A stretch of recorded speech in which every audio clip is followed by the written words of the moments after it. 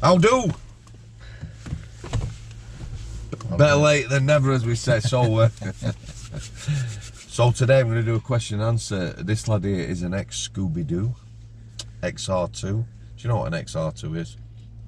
Okay. No, it was a Ford Fiesta. Ford Fiesta. So when I was at Forest Bank, XR2s we were. Right. Rhyming slang is an ex-prison custody officer. That's private sector prison officer. Same job. Used to be less staff and less pay. Now pretty much a level playing field, private and public sector. Question and answer today. Then we're going to do a full interview later on. Right. How old were you when you started the job? I was 18. 18 years old. Yeah. Going for a job, private prisons as a prison officer. Is that too young? I don't think you can like pigeonhole everyone. I think people grow up like different sort of levels. You know what I mean? I grew up in a bit of a rough area, so I saw a fair bit. Yeah. I'd done a lot of sport, a lot of martial arts, so I had a little bit about me physically and things like that. Does that not just give you the confidence, maybe, do you think? I don't know. I mean, my instructor is not with us anymore, but he was, doorman, you know, did close protection, did a lot of stuff, and he had a lot about him, so he obviously didn't just teach me. Did you work the doors? No. I've done a shift or two here and there, but never nothing like substantive work for me. So you had a bit about you? Yeah. In general, yeah, I remember when I was 18, definitely would have not been up for that job. In general, do you think it's too young? I would say so, yeah. Well, it was 21 for years, weren't it? It used to have to be 21, then it was 20, then he made it 18. Why do you think there are only young people, and mostly lasses, females, going for that job? It's a recruitment. I think the recruitment's a bit of a joke. I think if it was a bit more robust, you'd have more people in it, but it's the money, the hours, like specifically for me, obviously worked in a prison in Nottingham. Yep. They had an agreement with the universities to take students on who were doing criminology, to give them a year's placement, do a year. As a prison officer? Yeah. And they were all young lasses. Well, that done. I met one who was really good. I think he's a copper now. Okay. He was a good lad. Yeah. I think he's a couple of years older than me. And out of the God knows how many that come in, he was one that was sound. All the others were just. So we basically take people on for 12 months, pay them a wage, and then offer them bank after 12 months, so they can come back whenever they want, as long as it don't interfere with like the uni studies. Did they have bank work? Yeah. You are. Yeah. Kidding Loads, me. mate. Really? Yeah. Bank work, for those that don't know, basically the people who are not full-time employees and they come in and do bank shifts when you're short. We used to use a lot of escorts were just done by bank staff. So the easy jobs. Pretty much, yeah. Or like doing key worker all day. How long did you do the job for? About 5 years. 5 years. Started in April 2016 and left in June 21.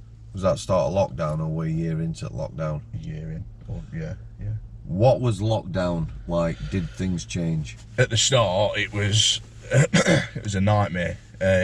Just the regime that they put in was ridiculous. Explain what the regime was before lockdown came around. So we locked up at 8 o'clock. Yep. So what we would do is we'd do evening meal, say 6. Lock them up for like 10 minutes, 20 minutes, whatever. Do a roll, go back, put the roll in, then unlock for association. And obviously throughout the day, they'd go to work, they'd go to the gym. So there'd be a work move in the morning, work move in the afternoon, and then we sort of like 2 or 3 gym moves throughout the day. Obviously education would be on, and then all of a sudden that all just stopped. Completely stopped. You know, people were locked up. The first regime that was happening, I think it was like you'd get, I don't think they were coming out for a few days, and then you get it where you do like so on the housing. So 3 house blocks at the jail that I worked at, they had showers in the cells, but 2 didn't. Yep. So there was 8 showers on the landing, 4 downstairs, 4 upstairs. Yep. And what you would do is you'd unlock 8 prisoners for 15 minutes. they'd get a shower, they'd get on the ATM, like, you know, So if sort of they wanted spends to out, do whatever. anything, a little computer Yeah. terminal, yeah. Fill the water up, that's Yep. it, behind the door, unlock another 8. But between that, we'd have to scrub the showers down, everything like that. And that was it for weeks, months, 15 minutes out, so. What about meals? Did they come out and collect the Fed meals? behind the door. They were fed behind the door, really? We used to feed him behind the door, yeah. What about exercise? I think at the start, I don't think there was a great deal. And then they would have like half an hour out on the yard a day, if I can remember. It's quite a while ago, but I know they had sort of like 30 minutes, 45 minutes on the yard. So you'd unlock like, what were the? We tried to mirror the social distancing guidelines as possible. So like when it went to like, say you could be in a group of 6 people. Yep. And then it went to like whatever it went to. So I think we sort of tried to mimic that. So it got to a point where you sort of unlocking like a quarter of the landing, letting them out in the yard, half an hour, bringing them back in, putting them behind the doors, getting another. It was tedious. It was tedious as fuck. Did you see, prior to lockdown, obviously you said they were out more association and that, staff-prisoner relationships, my favourite, dynamic security. Yeah. During lockdown, did it become more hostile? Did it change? Yeah. Because what you're telling me, a shower a day and maybe some exercise, maybe an hour out a day, which is like old school, and that was pretty much all the prison service, weren't it? I know there was some prisons where lads were locked up 72 hours. Yeah. And they would maybe get 2 showers a week and stuff like that. Yeah, it was. I mean, prisoner on prisoner, that was, you know, that's always been there. That got bad because obviously everyone's frustrated and locked up, but it weren't necessarily like a breakdown in dynamic security. It was for sort of 2 years. There was no moves, so no one was progressing through. I mean, I went to Cat B. We was holding Cat C prisoners, Cat D prisoners for 12 months plus because we couldn't move them anywhere. You know, you've got, obviously they're only out for short periods of time, but you might have an issue between prisoners, which normally you'd put like a nominal restriction in place and you'd separate them. Couldn't do that because we didn't have the space. We couldn't be moving people around. So were you pretty much full for? Yeah, pretty much. I think it was over capacity because I think at one point the unit. So we got a unit that's on the lower landing of one wing. I think that was full, which would typically only have a couple of prisoners on there. I think the seg was full for the pretty much the whole time as well. Yep. So, what was the best thing about that job for you? What did you enjoy? Just the laugh, I think. I'm a bit of You a didn't know I'm going to ask you these questions. No. I'm a bit of a people person. I like okay, like problem solving. So for me, you know what it's like. People obviously that work in the job know what it's like. There's a lot of problems to solve, whether that be something really trivial like talking about money or, you know, can you put this phone number on or whatever, but then to like the bigger stuff like your mental health problems, your sort of interventions when you've got someone who's being a bit of a pain in the arse and just in that vicious cycle and you've got to go, look, come on. So you're same as me? Yeah. For me, all the interactions, both with the people I work with and the prisoners was, you know, that's what I enjoyed. Yeah. Having people out, chatting, loads of interactions all day long. So how did you find lockdown? Boring? Yeah. That was the thing for me. Well, I mean, I wanted to leave anyway, but it was during that lockdown period where I was like, right, you know, I'm going to properly invest my time into moving on. Worst thing about the job for you? Probably the staff, the management. Well, not all the staff, but okay. You know what Listen, I mean? Look, I'll just say it how it is. You know what I mean? It's, I have my own problems. Yeah. Not all managers. No. You know, and not all staff, but you know what tends to happen is for me it's a recruitment, but it's like anywhere. You take the wrong people on. It is what it is. There's no other way to put it. I think in the 5 years I worked there, 98% of the people that work there should have never had no business being in a jail, working in a jail, maybe being locked up in one, but never working in one. Yeah. You know, and I'm not sitting here. I weren't the best prison officer in the world. You know, I had my days where I just couldn't be arsed, or I'd be a bit ratty. But well, you get that in every job, don't you? Yeah. So on the management front, just expand on that a little. Are you talking about, you know, people making poor decisions? Yeah. Managers not. Yeah. See, like senior management just like bullying staff, sacking staff for well, obviously not for nothing, but you'd look at it and think, you know, that was a What do you mean decision. bullying? Expand on that a little bit. Moving people around, so if they didn't like someone, they just get the piss took out of them. So it was usually like female staff.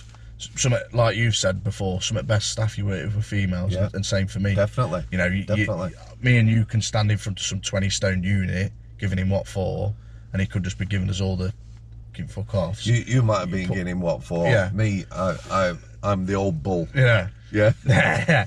But you put you put a female into the mix, a different dynamic. Yeah. You know, Very much so. you know, you get a female member of staff who couldn't be bullied, who was good at the job, Yep. and they just take the piss out of him and just make up. You know what it's like. It's. I had a conversation with a lad I used to work with. He's still in the job now. For me, so working in engineering, yeah, I got management positions, Yeah. foreman. People look how you did the job. First, you could do the job, how you interact with people. Yeah, it's on You're me, right, isn't it? Sam. Yeah, thinking of offering you a job as a foreman. What do you think? Yeah, and you get a job like that. It Yeah. was done on merit. There were loads of prison officers I Jobs worked for with boys, innit? who were Yeah. only ever going to be prison officers. Yeah. Because one, they can't get through the promotional Yeah. bullshit that it is, you know, doing the role plays, doing the written stuff, Yeah, yeah. which is, you know, and I just find that really frustrating. But also, some of the worst people got promoted, and Yeah.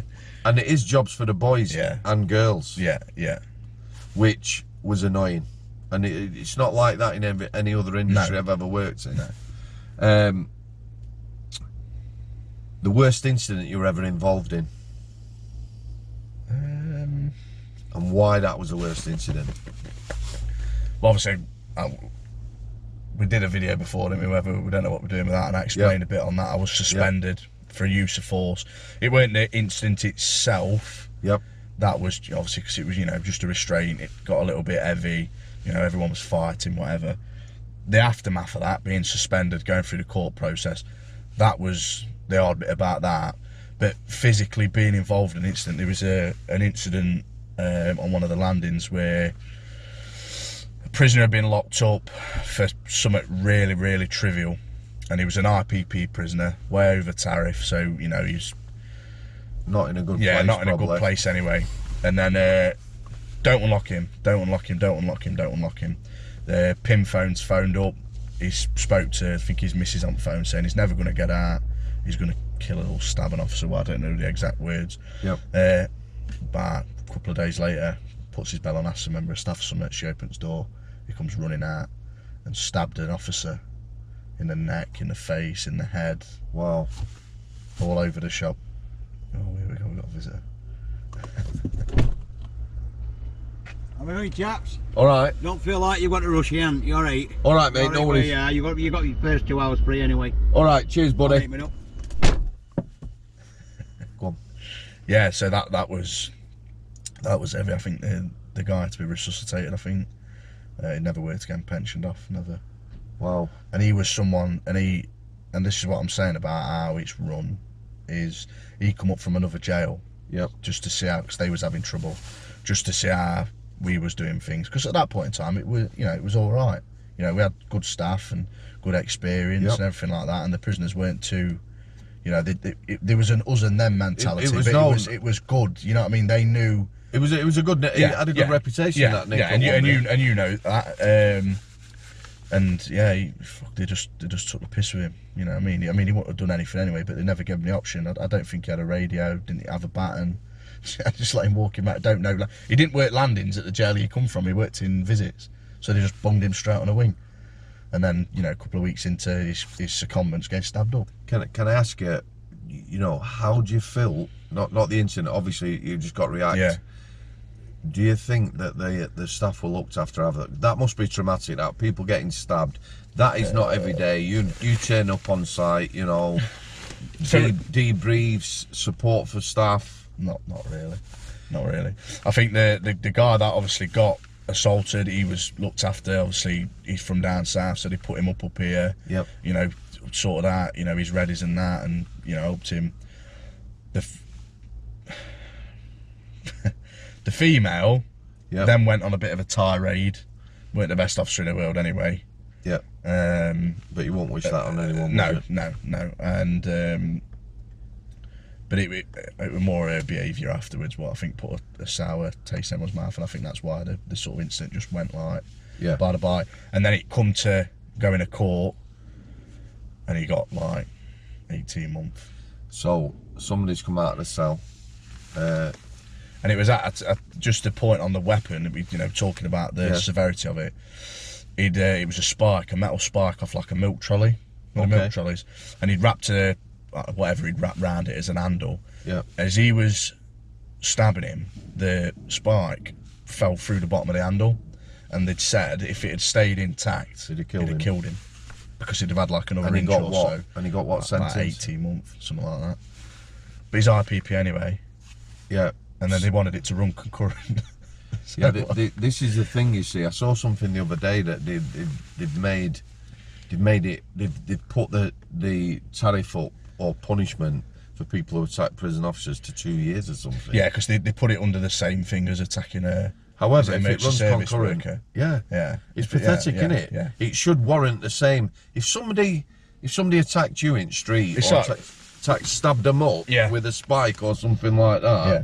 They're getting way more than 2 years, aren't they? Yeah. Or I would like to think there was a guy that we had at the Nick for years, right? And I think this is a guess, I'm pretty sure he done something like 70 assaults on staff. Okay. From kicking, biting, all of the above. Yep. Right. He went to your old Nick. Yep. Strangeways. And he finally went to court. I think they pretty much just tried to deal with them all at one time. Yeah. And he got something like 4 or 5 years. For 70 incidents, 70 assaults, you get him like 4 or 5 years. But if I walked and punched someone in this car park now, they'd be giving me 5 or 6 years for one punch.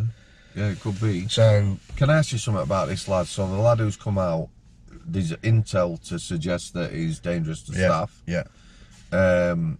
Do you think it warranted moving him to the SEG? Or if you're full, you can't always do that, can you?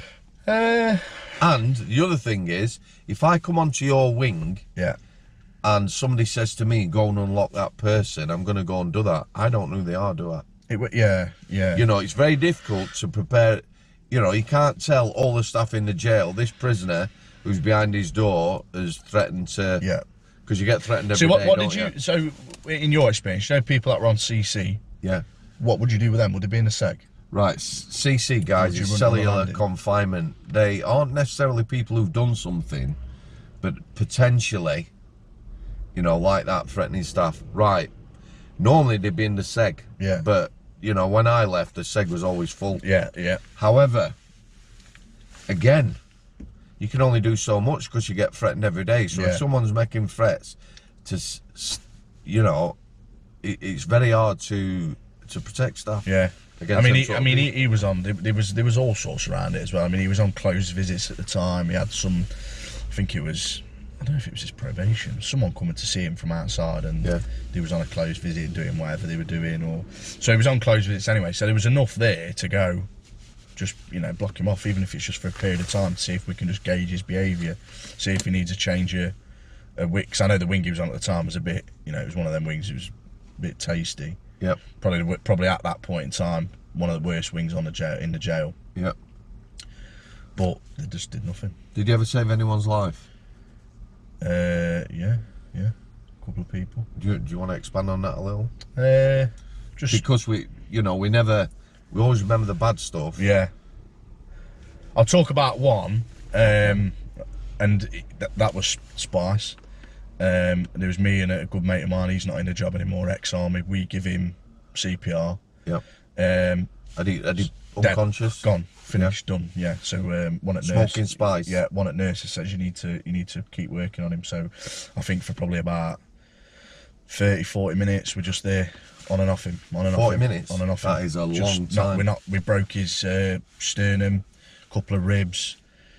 Brought him back, ambulance got there, we brought him back round. My mate ended up going in the ambulance because they said, like, you stay. Well, Oscar was like, you're doing a good job, they want you. You go with them, you run the landing.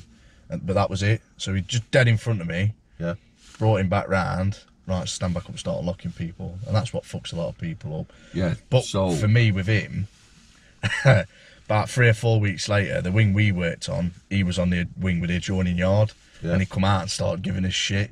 You've broke my fucking ribs and my chest and this, that, and the other. And we both turned around and went, he's like, what are my kids going to think? I went, well, tell your fucking kids, mate, that 2 prison officers saved your life. And in the process, broke your ribs, broke your sternum. Yeah. However...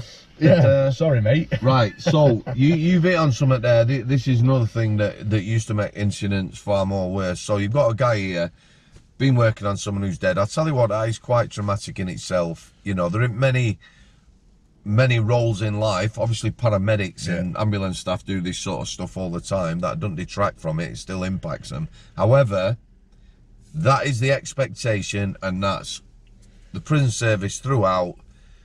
Yep. You have just saved someone's life. You've been doing CPR. However, you're a prison officer, so just get on with your job now. Yeah, it's like lunchtime. So we used to try and move as people, like plan removals. Yep. If it was like times where prisons were locked up, so we didn't want to start locking people up just so we could move people. Right. Again, I'm laughing because a planned removal. So you've got someone in a cell kicking off, threatening to do whatever, smashing a cell up. So what we're saying is, and I'm laughing because I've been in this situation a lot of times, instead of dealing with that incident there and then, they might let it carry on for an hour and a half till it gets to dinner time and everyone's had the dinner and behind the door, and then you deal with the incident. Yeah, but then we're like, as staff, that's our time. When prisoners are locked up at lunch, that's our time to have 10 minutes, eat us lunch, you know, catch up with paperwork. But then the 3 or 4 are getting kitted up. And we used to have this one match, she's retired now, bless her, but she hated mess. So if we had like food, like prepared food or whatever, and it was on the off, it was in the desks in the bubble in the office, and then it was getting kitted up, I bet you a pound to a piece of shit, 9 times out of 10, you go and do a plan removal. Please tell me, your food was in bin. Do you know one thing that I used to hate? People messing about with my food. So again, this is your dinner time. Someone's throwing your food in bin. You're expected to catch up with paperwork in dinner time. You know, there is no breaks. You do need a break in that job. I think my last 7 years, I could probably count how many proper breaks I had. But then with lockdown, so obviously each landing's got its own office. Yeah. And they was promoting you to just be on landing all day.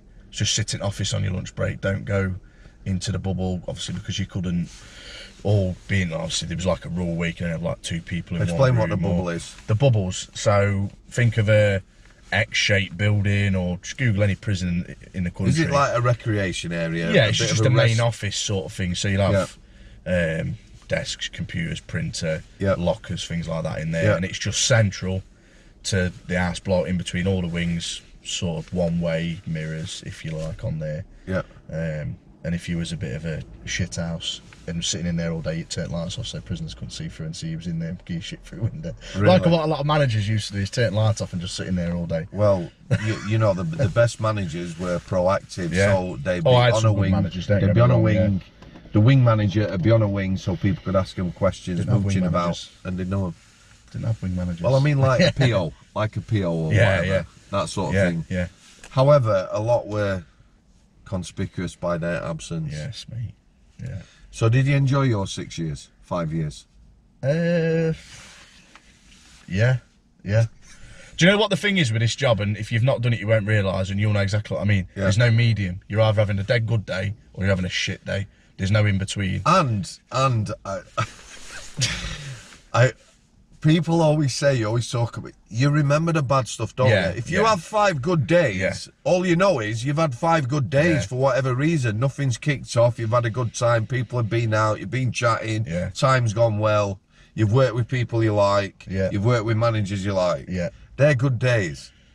You can have 5 of them, and then you have a shit day and you forget all about it, don't you? Yeah. So you did, see, I will say quite definitely I enjoyed my time working in the private sector. First 2 years were probably the best, working with young offenders. There was stuff happening all the time, new stuff happening. Very challenging, but, you know, that sort of brought the best out in me, whereas sadly, some people it brings the worst out, of them, doesn't it? Yeah. So, would you go back into that job now? I can't at the minute. You could. But yeah, I would. But I'd go public, and Would you still like to go and work public prison? do you know what it is? Do you know, over the last, obviously, you know, I've changed jobs and everything like that. Over the last couple of months, I've had a complete change of what I want to do in life. Okay. For the better, I think. Yeah, but you're still young, so Yeah. you know. Yeah. But it's not even a thought for me. So what I thought I wanted to do my entire life, don't want to do it no more. I just want to do something completely different. That I thought I would, like the job I'm doing now. Never thought I'd do it. Yep. Never thought I'd be doing anything like that. Yep. And I love it. And I ain't even properly started yet, and I love it. There you go. So, you see, for me, you don't have to have a career path. You don't, you know. It can change. Things can change. You try something new.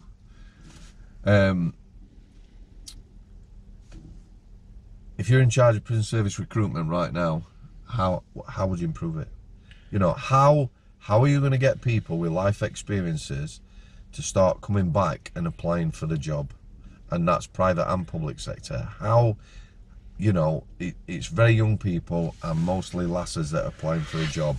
How do you get, you know, people, family people, you know, the sort of people that really they need? I think just looking after them. Because I don't like the money. Like, I think where I used to work, I talked to a couple of people the other day, I think it's gone up to like over 30,000.